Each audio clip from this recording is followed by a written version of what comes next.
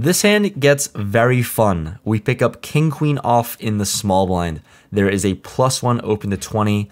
2 players make the call and onto me. I'm gonna make the call and let's try to see a good flop, huh?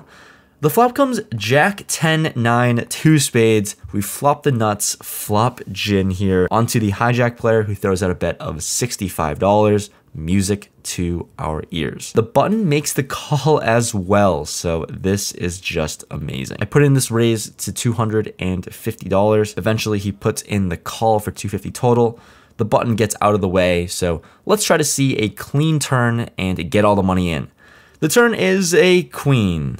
Yep, that is not a good turn. I put in a down bet to $225, and he does end up letting his cards go, and he had 8-7 of diamonds, flopped straight over straights, and the turn card killed a lot of action.